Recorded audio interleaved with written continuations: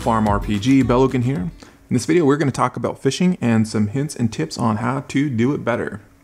So I'm playing this on the PC for recording. I will note that fishing is a little bit easier when you do it on mobile or on a tablet that has a touchscreen, and it'll be pretty obvious as to why here shortly. So to go fishing, a couple things. First, you need to make sure that you have bait. You can check your inventory under fishing. It'll show you if you have any bait. You can see I've got some lovely fish caught here already. If you don't, you can get some from the town at the county store, and it's down here at the bottom. Bait, 3 silver a piece, pretty cheap. You can also, when you get to fishing level 5 in your farm, grow a worm habitat, and it will produce worms every hour. Generally, this isn't a great investment given how cheap worms are, but it is an option. All right, so to actually go fishing, you click on Go Fishing. There is one location at your farm, the farm pond, that you can build, and the fish in the farm pond are generally better than your first couple of areas. But I'm not going to dig into that too much. I mostly want to talk about how to catch fish. So when you click Go Fishing, there are various areas. You start with the small pond. As you're leveling up in levels, new areas will come available. Emerald Beach at 40, Vast Ocean at 50, and so forth. I'm going to start off by just clicking on Small Pond and to show you how this works. So you'll see a shadow come up with a fish somewhere, and when that happens, you just click on it.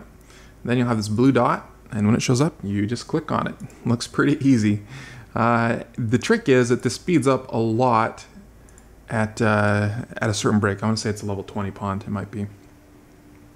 So down here, it's pretty easy to catch fish without too much effort. The dot moves so slow, it's pretty easy to just chase it and grab it. Now, the thing you'll notice about my screen size, the way I have it set up, it is as small as it can be vertically and horizontally, such that my chat and my navigation panel still shows up. If I go any smaller than this, it goes away and it'll look like it does on mobile. And the height I have set so that the Sell All Fish button just barely shows up. All right, we'll catch another one. Let me come to a different area. We're going to come to the Vast Ocean, and you'll see a huge difference in speed here. When I click on one of these shadows, all of a sudden this starts going really, really fast. I'm going to miss one intentionally just to show. And you'll notice this pattern stays up about 3 seconds before it goes away. So that's how long you have. Now the dot moves fast enough that you don't want to chase it. What you want to do is pick a side, wait for the dot to come there, and just start clicking like mad when the dot comes towards it, whether you're clicking on it or tapping on it. And with the patterns, there are roughly 3 of them. Missed that one there. So you have the one that goes full all the way right to left. You've got one that's not quite full screen, or the full width. It'll be just bouncing back and forth left and right. And that one will sometimes shift which side it's over a little bit further. And then you have one that's going to pause in the middle as it goes back and forth as well. So typically you either wait all the way on the edge, and oftentimes this first cycle I'm just going to kind of gauge where it's at, and then I'm going to get my mouse in the right spot. And then at second cycle, as the dot comes over, that's when I'm going to click on it. And sometimes they still get away from you. So I don't do this a whole lot when I'm going for a streak on PC. You see my best streak down here is over 6,000. You're not going to do that typically on a PC. On my phone, I can say I never really miss fish, to be honest. It's mostly with my computer when I'm trying to click weird. But it's about just watching the pattern, wait till the dot gets that side, and then just start clicking like mad. That's really all there is to it, to catching these fish. Now, even though it might seem harder that the dot is moving a lot faster, it actually, especially if you aren't very patient, it gets easier and it's faster when the dot's moving this quick. When it's that slow, if you're in the habit of watching the pattern and then trying to click, sometimes it doesn't make it to the second half of the pattern before your timer runs out. So I like the switch. I want to say, we can double check it here. I want to say it's at Lake Tempest where that switch is. Let's just grab one here and we'll check and see. No, Lake Tempest is still pretty slow. Small Island, I think this is where it switches to the faster pattern.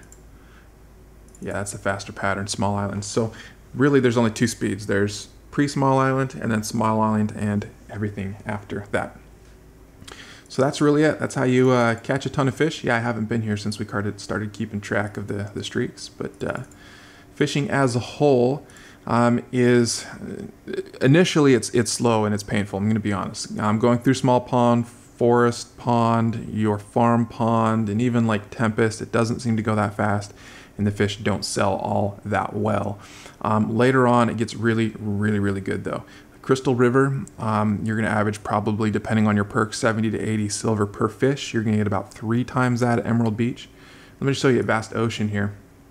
If I go to view location information down here on Vast Ocean, the skipjack is the most common fish that you're going to catch here. You'll catch probably half of them are going to be skipjacks, roughly. And it sells for 500 silver. So with the perks that give you a 60% selling premium on everything you sell, that's about 800 silver. So you're making about 800 silver per fish you catch on average, and that has worked out over the average over the hundreds and thousands of fish I've caught out here in the vast ocean.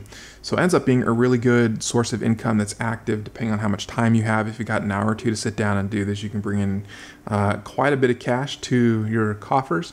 If you don't have a lot of time, it still is decent just to, you know, catch 100 fish and make 80k silver for whatever you're looking at buying next, and stash it away. So that's it. That's my fishing guide. Hopefully this was helpful. Thanks for watching.